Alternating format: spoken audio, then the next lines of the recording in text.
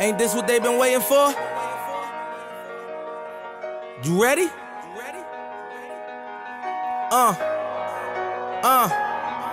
I used to pray for times like this, to rhyme like this, so I had to grind like that, to shine like this. In a matter of time I spent on some locked up shit in the back of the paddy wagon, cuffs locked on wrist. What's up, everybody? How we doing?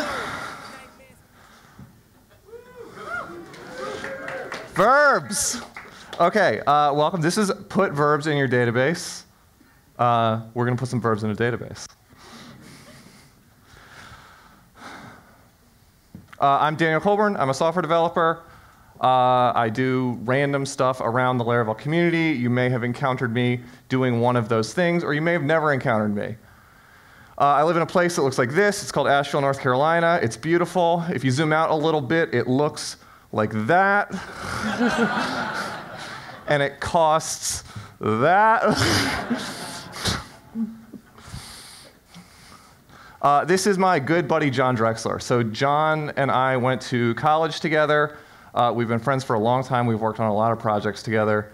And John is a really great product manager. Well, during COVID, we decided to build a fully event-sourced, Laravel-based web game as a way to hang out. Eventually, during that process, John became a pretty good programmer. I taught him to code. Everyone says they always want to clone themselves. I did it. He has all my same opinions. It's awesome. So together, we founded a small software consulting company called Thunk. We have like a handful of clients at a time we work with, and we do product consulting, which is John's bag, and dev consulting, which is mine. Turns out a lot of people who think they have dev problems actually have product problems. A lot of people who think they have product problems actually have dev problems. So it works well. John and I also have a podcast together called Talking Businessly. It's just we had a weekly call called Talking Businessly where we talked about the business and we decided to start recording it. So it's very good. I like it. We talk about whether we have money or not. I also have another podcast called No Plans to Merge. Has anyone heard No Plans to Merge in here? All right, like 7 or 70, I don't know. People have heard No Plans to Merge. I do that with another good buddy of mine, Caleb Porzio, who you've never heard of. And I've been told that is a fishing podcast disguised as a programming podcast.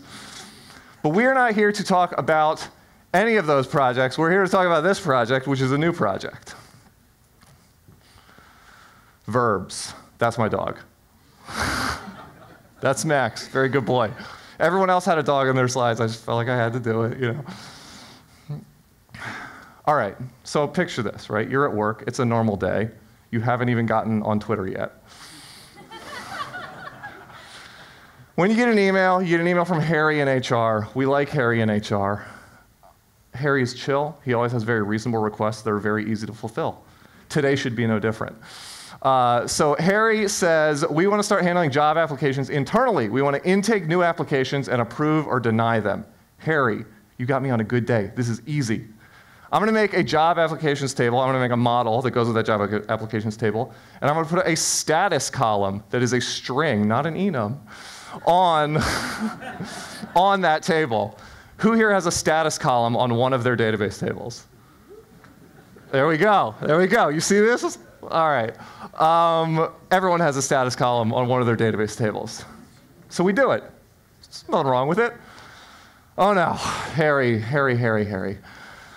The current job applications page is really confusing. Can we sort by approval status and date? I want newest to oldest pending applications, followed by newest to oldest approved applications. All right, honestly, Harry, this is not your fault. This is my fault. I should have seen this coming. I've been around long enough to know that you never make a status column. You always make 3 timestamps. So here we go. I've got an applied at, I've got approved at, I've got denied at, right? And now I know when everyone did everything. Surely this table will never change. Oh, right, and I forgot. In the meantime, 100 job applications came in, and they all have statuses. So I can't even run that migration because I would be dropping all of the data, right? So I need to split that up into 2 migrations. First, I need to add my columns. Then I need to run a data migration that looks something like this, that loops through all of the records and creates the timestamps based on the updated at. It's going to be a nightmare. I'm starting to like Harry less, honestly. But we did it. Take a little break. Maybe I'll finally get to get on Twitter today. Oh, fuck.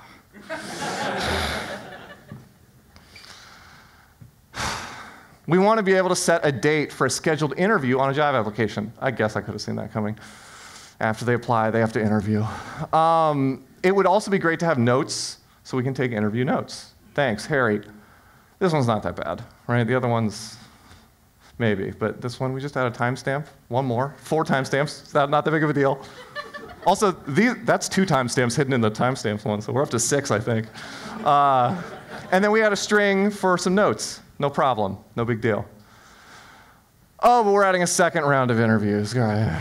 So we had a second round of interviews. So now my 2 beautiful columns have to go away, and I'm going to have to make a whole new table for interviews that are going to have a relationship to applications. So get rid of some timestamps. We add an interviews table. It's got its own notes, and it's got an interviewer ID, which is a relationship to a user. This feels like things we've done, right? You've done this? All right. OK. And then obviously, when we create the application, we also need to schedule 2 interviews. So now we've got a model event listener on created. So we're going to create an interview with some random person from engineering, and we're going to create an interview with some random person from HR. It's fine. I started to write the data migration, but it sucked too much, so I just stopped. But like, picture that you had to write it, right? Doesn't it suck? I didn't even want to do it for the talk.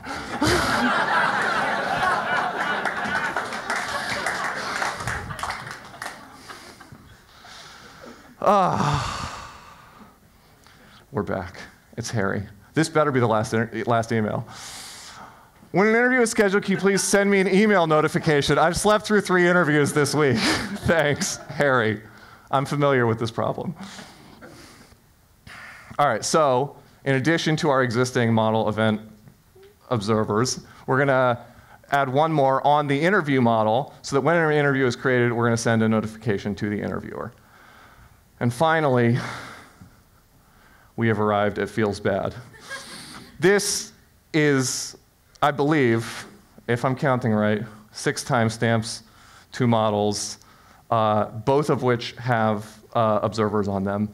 And one of the observers triggers the creation of the other model, which triggers the other observer, which triggers the sending of the email. This I hate. But why does it feel bad? Nouns.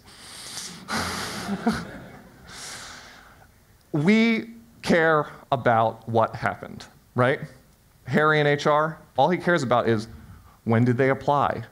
When were they approved? When is their interview scheduled, right? He doesn't care that the status column went from applied to approved. He doesn't care that the scheduled at timestamp was set to now, right? Those, we, as object-oriented, noun-shaped database table developers, translated his emails, which were full of verbs, into modifying nouns. We needed to know what happened, but our database only knows what resulted from what happened. What will we care about in a year? Are we going to care about the scheduled at time, or are we going to care that it got scheduled? Let's talk about event sourcing. Who here has ever done any event sourcing? All right, some of you. Event sourcing is this thing that's a little mysterious to a lot of people. It's got a lot of definitions. Martin Fowler, I think, has like 4. There's a lot of definitions of event sourcing. I'm going to give you mine. Storing verbs in our database so that we can use the past to know the present, right? So what does this look like? Looks like this. This is a table. I pulled this table out of a real database that I wrote for this talk. So we've got a big ol' ID. That's a snowflake. We'll talk about those later. Then we've got a class. And we've got a big, ugly JSON field full of data. Why would I want this in my application, Daniel? You ask. But why? There's a couple reasons. Fearless refactors. So the way event sourcing works, right? We take a bunch of data and we store it in the form of events, right? And when those events happen, we can project that data into other shapes. So we can put it into other fields or other tables in our database. When you're refactoring a feature, if you're getting in there and doing some code refactoring, at some point you may realize, oh, it would be better if my database was shaped differently than it's currently shaped. But sadly, I've got all this data in my database, and so I can't just change the shape of everything willy-nilly. With event sourcing, that becomes much, much more feasible. I still wouldn't do it like every day, but it becomes much more feasible to drastically alter the shape of your database because you've got your events that have all of the data about what happened, and you can project them into whatever shape you want. Simple queries. Speaking of whatever shape you want, you project them into whatever shape is easiest to query. So in my event sourced apps, I never write where has, ever, right? If I care about a piece of data that was like only available through like 3 nested levels of relationship, I just put it on the original table because I don't care because my database tables are disposable. Time travel. Big promise. If something goes wrong, right? You had a validation problem, you had a security hole, people did things that weren't supposed to happen, and now everything's messed up. If you can identify what happened, you can make as though it never happened, right? You can go back, delete the thing, truncate all your tables, reproject, and we're back in business. This is the theory. I've done it in practice. It's doable. It's not as easy as I'm making it sound.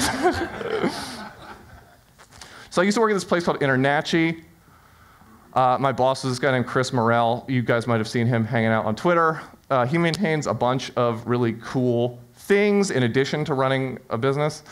One of the cool things he maintains is Modular, which I think is like the best way to organize a Laravel application, but it's like a separate talk that I can't get into right now. But you should, just go install it. While we were there, we built this exam system, which a bunch of like state and national governments relied on whether to give people licenses to build buildings based on whether the answers were right at the right time and all this stuff. So it mattered. And so we looked into event sourcing and we actually built this whole thing event source top to bottom. And in doing that, we started to form opinions. And we started to feel like this process is not very ergonomic. It doesn't feel very good. Every feature we started to need to open 4 or 5 separate files. It was very Nanda. And so we decided we wanted to make our own event sourcing package 4 years ago. So Verbs eventually became what we're calling event sourcing for people who absolutely insist that things feel nice. Let's look at a little code. So we are back, we're over here, and we've got VS Code. All right, so here's the deal. I've written 3 tests. We're going to TDD some live coding here. So we had 3 sets of requirements that Harry gave us, 3 sets of emails interspersed by jokes and smokos. And so I'm going to go through a regular event-sourced implementation of those things, and then I'm going to refactor as we would have had to do. So it can create an application with a submitted status. So let's run pest. Okay, no query results for model application. So what are we doing? We're expecting there are no applications. Then we're going to fire something called application submitted. I don't know what that is. Then we're going to call verbs commit. I don't know what that is. And then we're going to expect that there is a sol. You guys like sol? I like sol. There's a sol application, and its status is submitted. All right. So what we're seeing here is that there are no query results for this. It means there is no application being created. So application submitted is a verbs event. So let's go take a look at it. Ignore this code. We're about to refactor it out. I just had to do it so I didn't have to explain a hard concept first. All right, we've got a handle method here. Inside of it, we're going to say application create. You guys like this? ID is going to be this application ID, and status is going to be, what did we say it was? Submitted. GitHub Copilot knew. I doubted it. All right, so we're going to do that. We're going to rerun test. Hey, we've got a passing test. We love a passing test. So what happened here? I fired an event, and that event had a handle method. Handle method is just an event listener. You can register other event listeners for this event, other places in your app, but we find that most events have a primary reason they're being fired. And if that's true for your event, why not just put it right here on the event? If you want to move it somewhere else later, because you've got 5 things that are happening, go for it. All right, next test. We can approve an application setting approved status. We can do that. So what are we doing here? We're doing the exact same application submitted fire. We're getting the application ID. Then we're firing an application approved. Then we're calling verbs commit. By the way, now's a good time to talk about verbs commit. This is something you're never going to have to do in a real application. When your application gets torn down, when your request ends, when your console command tears down the application, we call verbs commit automatically. Because I'm in a test and I want to test what happens after verbs commit, I'm calling it in my test. But you will never have to write this code. All right, so we're firing application approved, then we're committing, then we're expecting there still to be only one application and its status to be approved. I'm guessing we've got an application approved event and it has no method. So let's find application, let's say find or fail this application ID. Then we're going to say update. Did I wake someone up? We're going to say status approved. Get out of here, approved at. Who are you? All right, and then we're going to import application. We want the model. And we're going to rerun test. And we've got 2 passing tests. All right, let's go. We're going to do exactly the same thing for rejected, right? We've got another event called application rejected. Let's go back to application approved and just straight up copy it, huh?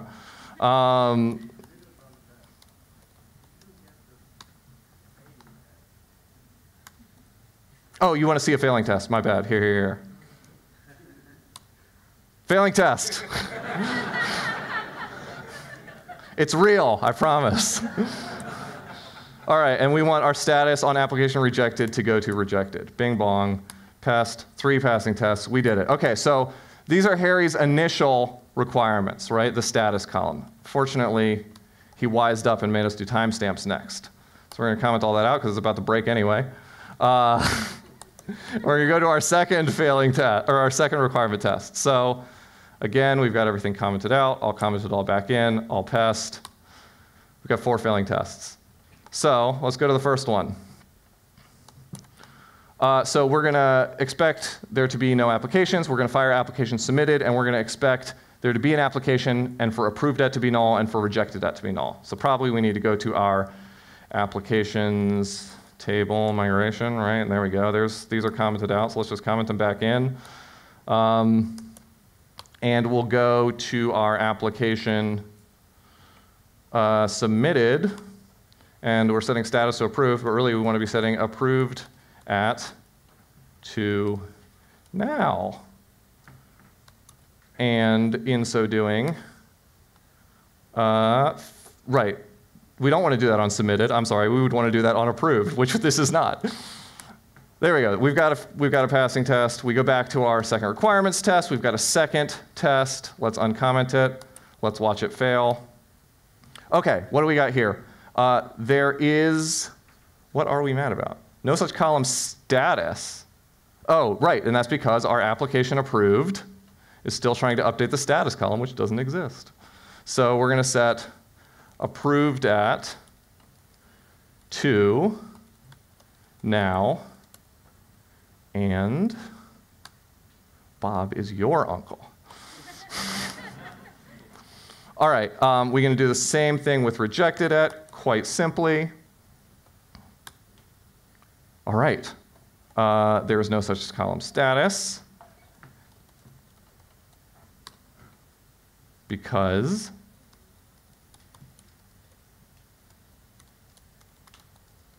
that.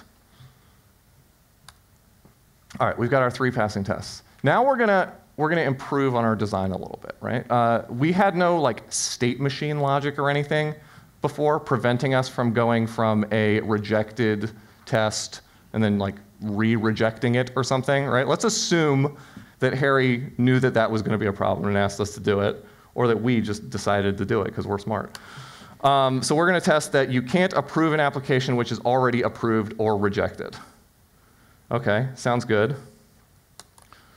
So if I run this test, what do we see? Test, hello. There we go. We see exception not thrown. So we're expecting to be throwing an exception. So let's go take a look at some more features of a verbs event. So in this, we can create a method called validate. And this method is going to tell us whether or not this event is allowed to be thrown. In addition, we're going to make a method called apply. And this method is going to apply our event to some state object somewhere that exists in the ether. State objects are really cool. I'm not going to give you the banking example of event sourcing because you've probably heard it, but they're really good for things like updating bank accounts. Anyway, so what we're going to do right here is just make a state. So we're going to say art, verbs, state, application, state. All right, so we've made an application state. Oh, art is short for artist. It's short for PHP artisan. I'm not like a Stoic or a Buddhist, so I put Lil Wayne lyrics in my generated things. This is for Steven, picking the lock. All right, so in our application state, what does it have? It has a public, carbon, illuminate support, the only good carbon. We're going to say approved at, and then we're going to say public carbon rejected at, and we're going to set both of them to be null. All right, back in our, we've got an unexpected token live on stage. Thank you. I knew I was going to do that. Exact error. All right, so now what we're going to do is we're going to tell verbs that this ID right here is how we're going to look up our state, right? So I'm going to basically just use a little attribute, state ID, application state. I'm going to import application state. So what I'm telling verbs is that this ID is the ID of a state, and that you have two parentheses, and that you care about this ID and you should use it to hydrate a state. Then we're going to apply to an application state, and we're going to validate against an application state, and we're going to say here that state, what is this, approved? Yeah, state approved at is now, great. And then we're going to say if state approved at, throw application already approved. Come on, give me the rejected. Let's go. Application already rejected. And that's not the error message. Come on now. So we want to say cannot approve an approved application, and then we want to say cannot approve a rejected application. Exception not thrown.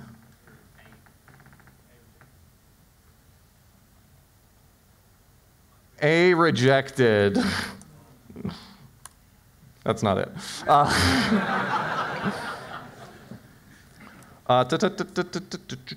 right, if I comment these out, do I just get an exception? Let's see. This is live coding. Let's go, baby. Exception not thrown. Could not approve. Why is it asking for an exception? These are commented out? Okay, great. So we're firing application approved. We're applying to application state. We're checking state approved at. I do need to save it. Thank you. Hey! Who was that? The real hero. We would have been here all night. All right, then we're going to uncomment this one. We're not passing anymore. Cannot approve a rejected application. I bet it's a spelling thing, huh? Cannot approve a reaction? Okay, now what? All right, we could fix this, but we're not going to, right? Because we just don't have time. So we're gonna delete this expectation, because that's just, if the test doesn't pass, just delete it, you know?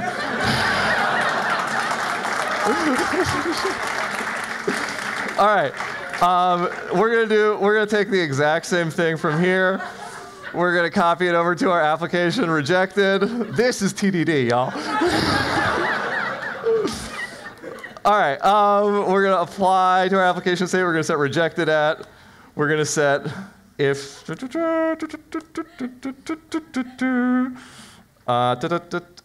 cannot reject an approved application, cannot reject an approved application. Great, we love it. I don't know, man. It's hard. It's hard. You try live coding. Okay. Our third test is coming. So this is our sending emails, right? So that was the thing we needed to do. So on application submitted, right? We wanted to schedule interviews and send emails, right? So here we're just going to fire an interview scheduled, and we want the event, not the notification. Fire. Then we're going to say, ooh, hey, you had it. Sure, we'll say 1. I think we have a user, query, HR, random, or in random order, I guess. First ID, something like that. And then I think we said 1 day for HR and 2 days for engineering in our test. We're about to go look. Semicolon, semicolon. And this is going to be engineers. And we're going to set this to 2 days. All right, let's go look. So in our second requirements test, we're going to comment all of it out because it's about to break anyway. It was already broken, honestly. All right, so we're going to come back in here and we're going to uncomment our third requirements test. So what are our requirements? We're going to fake notifications, carbon set test now. We're going to say it creates an application and schedules 2 interviews. So we're going to submit our application, we're going to verbs commit, and then we're going to assert that there's an interview with this stuff, and then we're going to assert that there's also an interview with this stuff. It's going to fail. But, so it's going to fail in lots of ways.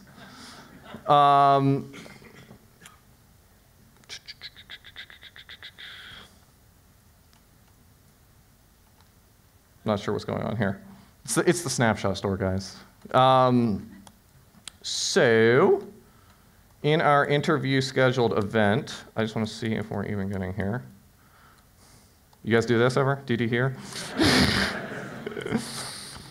All right, we're not even getting here. So something in our test, this worked so well yesterday. Thank you, Rissa.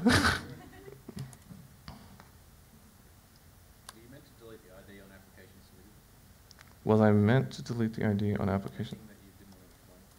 Oh, yes, I was. This thing I didn't want to explain because it was a hack.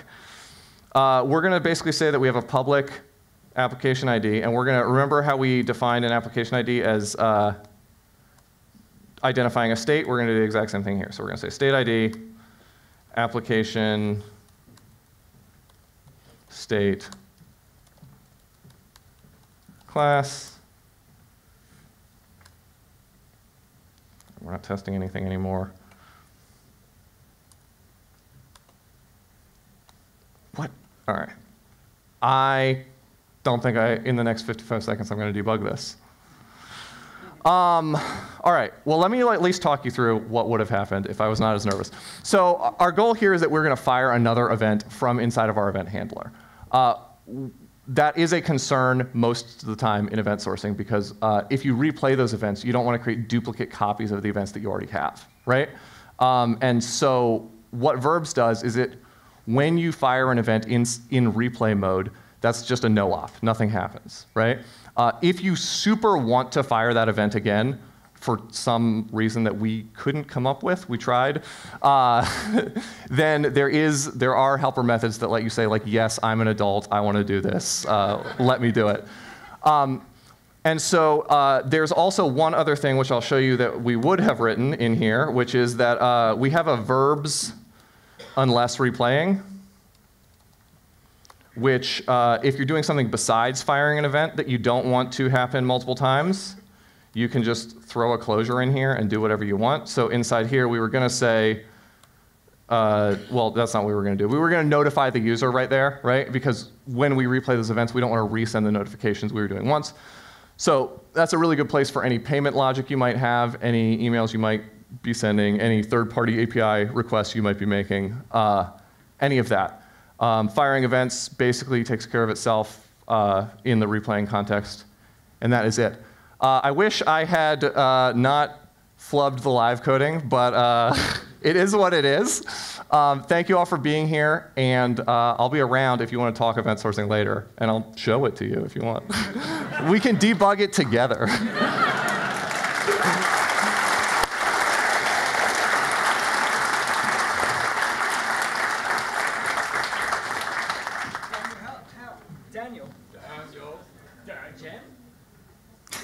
Daniel, yes? How do you handle being nervous on stage so well? Because when things are not going your way, yes, like they did, and we rehearsed all of that going like that. Oh yeah. How like you handled that quite well? So I mean, how did I handle it? I don't know. Someone asked, so you did that well. Some questions. Why not just use MongoDB? You know, a client recently reached out to me who is 10 years into having MongoDB in their Laravel app, and it's going to be expensive to unroll that. Fair enough. You're from North Carolina. Do you know Mr. Beast personally? I don't, but he's sort of the governor. You know, we all pay, you know, taxes and dues. And the last question I have for you. I heard this out there and I chuckled to myself. What does Nonda mean? What does Nonda mean? So this is old school Laravel lore, but because of a car that DHH had, everything good and good vibesy and Laravel-y back in the day, in like the Wathen, Jeffrey Way, Matt Stauffer early era of Laravel scene was called Zonda, and everything that wasn't was Nonda. Excellent. That is it. That is all from you, Daniel. Thank you very much. Thank you, sir. Thanks for being here.